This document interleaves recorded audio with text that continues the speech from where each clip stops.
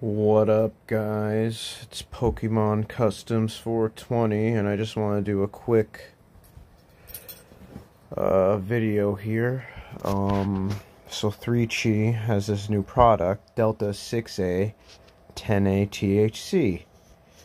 So me, being the curious cat that I am, wanted to know the dealio. My first thought was, oh, is this like something like Δ10? And I wasn't too far off the bat, so let me tell you what this shit is. Δ10 THC is also known as D6A, 10A, D6A, or Triangle 3 THC. It has two enantiomers that can exist in either an R or S conformation. Δ10 THC is a derivative and isomer of CBD and Δ9 THC. It's a compound reported to have different psychoactive effects than both Δ8 and Δ9.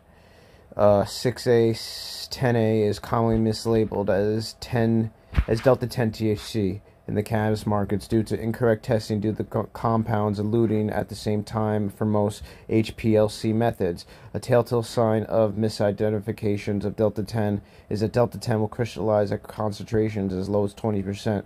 So any product with Δ10 concentration of more than 20% is likely Δ6A, 10A.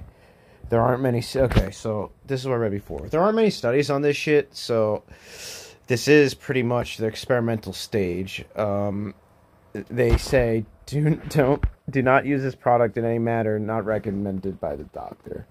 So basically, we don't really know much about this shit. It may be possible that we've had this stuff before if we bought Δ10 products. Who knows? I mean, according to them, it's been heavily mislabeled and it's out there. Now, I'm a bit curious what this means, though. The psychoactive effects are different than both Δ8 and Δ9. What exactly does that mean? People report feeling confident, less anxious, and more productive. Yep, and of course they can't make medical claims. Anyway, I'm gonna be testing this, guys, and I'm gonna do a review on this bad boy.